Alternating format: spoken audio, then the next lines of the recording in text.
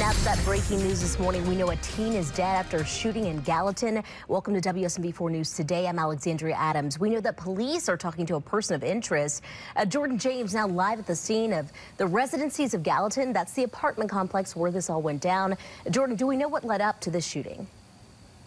Well, good morning, Alexandria. And talking with witnesses, they tell us that at least 2 people were breaking into vehicles here at the complex when someone came outside of one of the units and confronted them, leading to a shootout. Now, most of the action took place right down here, where you can see that there's a handful of officers still out here on the scene. In terms of what we're learning about the situation, we're told that there was an exchange of gunfire between the suspect and the victim, and the suspect managed to make it down the road where they collapsed and was taken to the hospital, where they later died. Now, police have taken the accused shooter into custody, and we're told that they are cooperating at this time. It's unclear if they will face any charges. And I can tell you that moments ago, we spoke with the mother of the accused shooter. She tells us that he was 20 years old, and she said that he stepped up to try and confront the suspect after seeing that he was breaking into their neighbor's car. At this point in time, again, we're still working to find out if he's going to face any charges. But for